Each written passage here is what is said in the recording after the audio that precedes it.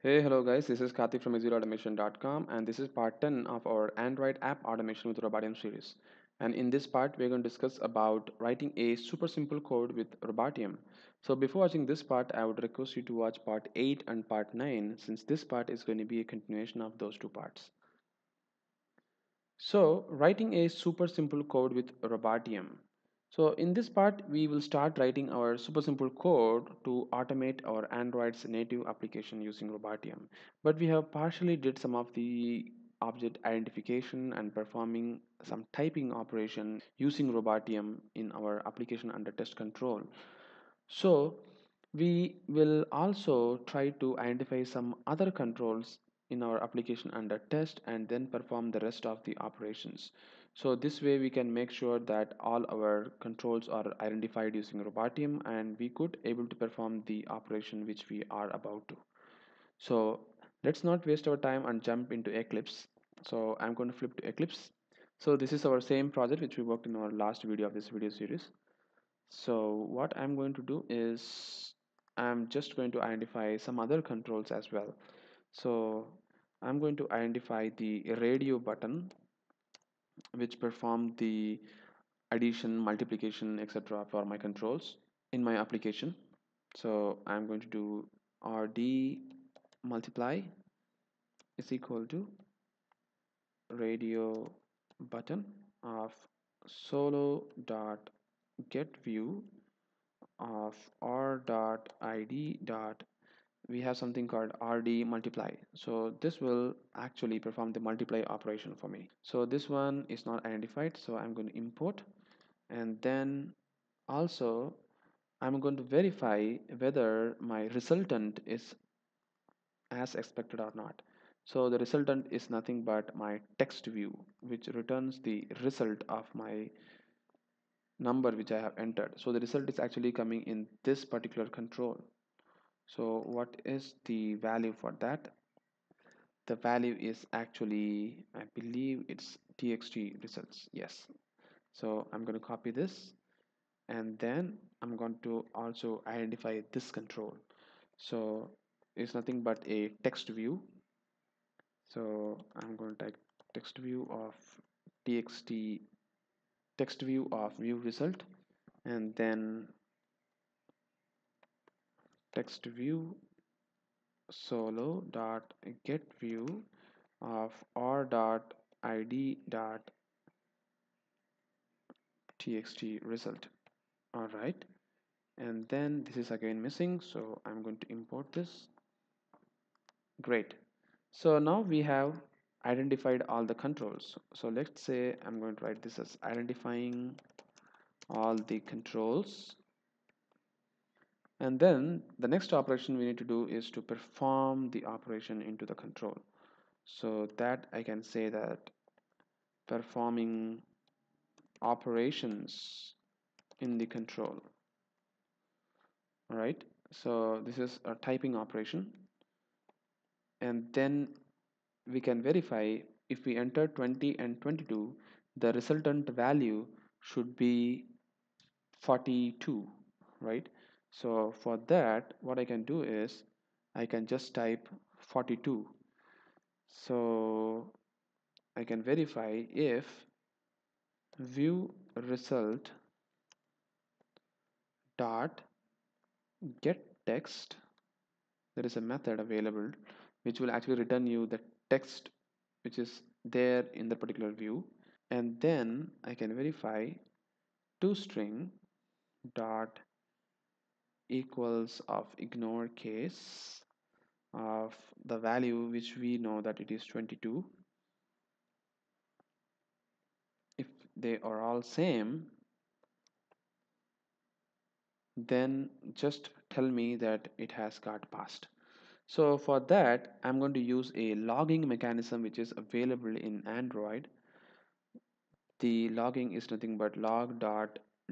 If you put it is a debug mode. So this is actually not something to do with Robotium. This is available in Android. So all these loggings you can see in the logcat. So this is the logcat which is available along with your Android while you install it in Eclipse. So this will show you all the logging of your application under test, at the same time the log of your Android itself. See, so this has categorized, the test has categorized me something like this: com.example.calculator. So this is a session filter. So based upon your application, the filter is just automatically added, and it will tell you that this is what you're going to search for. But you can also add some more filter if you want to. So we'll talk about these filters and tagging in few minutes. Just give me a second. So let me first perform the operation that I'm going to do right now. So log.d of, I can just, so if you just open this log.d, you can you can type the value here, like add past. So now the D is actually expecting two strings, as you can see here, but we have passed only one string. So the another string is nothing but to tell the log that you are categorizing with a tag. So the tag is what we need to pass here. So the tag is, let's say, calci test. So this is our tag to identify from the rest of log which is generated in the logcat, right? So as you can see here, there is some tag dal kvm, and similarly there is something called test runner, and also there is something called gralloc goldfish. So all these are some of the tags which is to separate from the rest of the log file. Similarly, since we are going to write our own log file, we need to somehow separate from the rest of log file so that we can easily identify, okay, this is the log file which you're going to see, and this is what is the resultant of our test which you're going to perform, and this is the log file which is generated, right? So you don't have to scroll a long way and see what is happening with your log file, right? And then that's the reason that we are passing this calci test here. And the next thing is the else. We need to write the test got failed. So I can say add failed. So I'm going to save it right this, right? So as of now this is fine. Then we'll write about the multiplication as well. So I'm going to save this, and now I'm going to just run this test. So for running this, right click the project and run Android JUnit test. So the test has started. It has to type the value 2022, and it has to verify the 42 is coming or not. So I think the test is completed. We then need to see what is our resultant. Again, all the results are available in this particular logcat. So if you come down here, you can see that our log is this. So it says that the calci test add failed. So this is not is what it is expecting. So somehow the test got failed. It couldn't able to verify whether the result is 22. It is not 22, actually the result is 42, and that is the reason why it has got failed.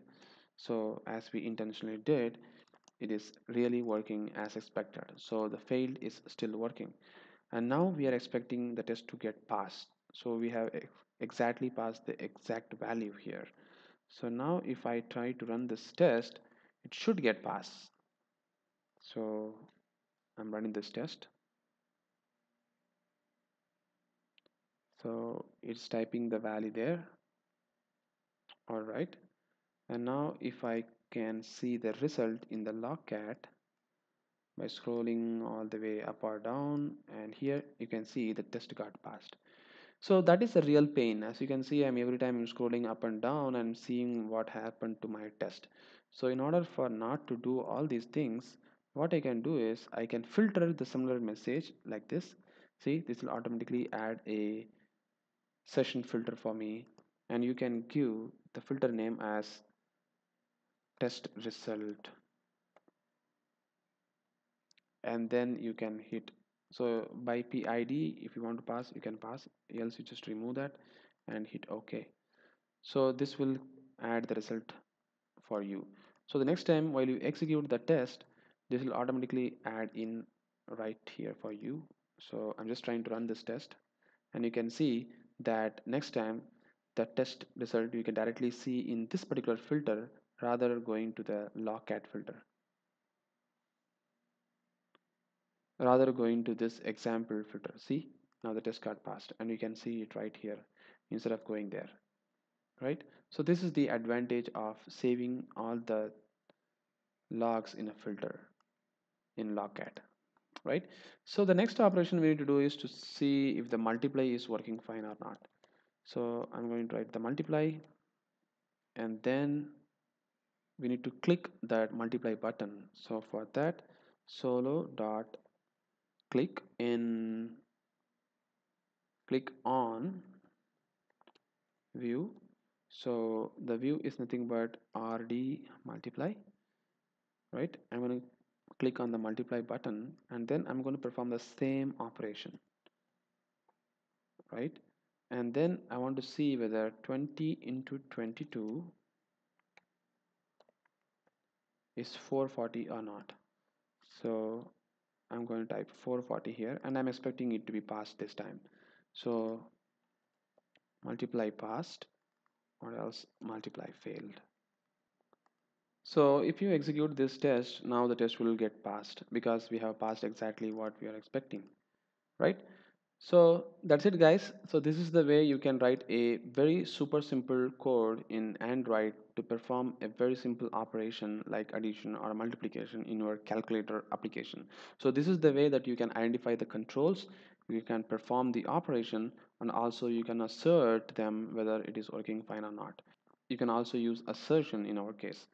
So in the next video, we'll start to work with a hybrid application of Android, and then we'll start to develop that, and also we'll start to write a code for the particular hybrid application, right? So that's it guys. Thank you very much for watching this video and have a great day.